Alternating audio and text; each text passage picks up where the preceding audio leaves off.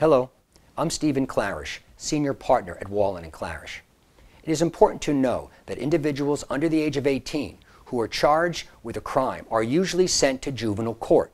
These special courts are separate from adult criminal court system and are designated to meet the special needs of children and teenagers charged with crimes. Juvenile courts are also designated to rehabilitate, counsel, and to treat children, where adult criminal courts are more focused on punishment. However, in many juvenile court cases, a minor faces the possibility of being incarcerated.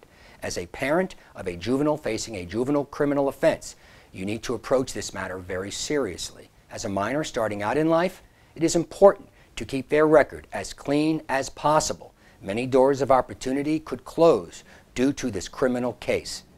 At Wallin and Klarich, we've been helping parents keeping their children out of prison for over 30 years. We know having a child going through this court process can be extremely difficult for parents and want the best outcome possible. Call Wallin and Klarich today for a free consultation. We will work aggressively to defend your children's freedom. We will get through this together.